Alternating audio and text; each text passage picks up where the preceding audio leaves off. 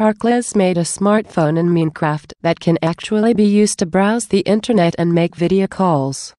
Incredible! Is there anything that Minecraft players can't do? This project is particularly impressive.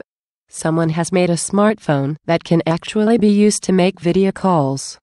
YouTuber CaptainSparklez, otherwise known as Jordan Maron, released a video that demos the build. The smartphone can be used to browse the web and make video calls with people who aren't playing Minecraft. Of course, Minecraft can't process images at high resolution. Everything is rendered in blocks. Verizon explains that it created a web application called Boxel that translates real web pages and streaming video into blocks so they can be built on a Minecraft server in real time. Its server plugin uses Boxel-client to handle the communication between Minecraft and the real world as translated by the web application. He teamed up with Verizon to build a network within his Minecraft game that can then connect to the real world. The entire video is sponsored, but it's an interesting project nonetheless.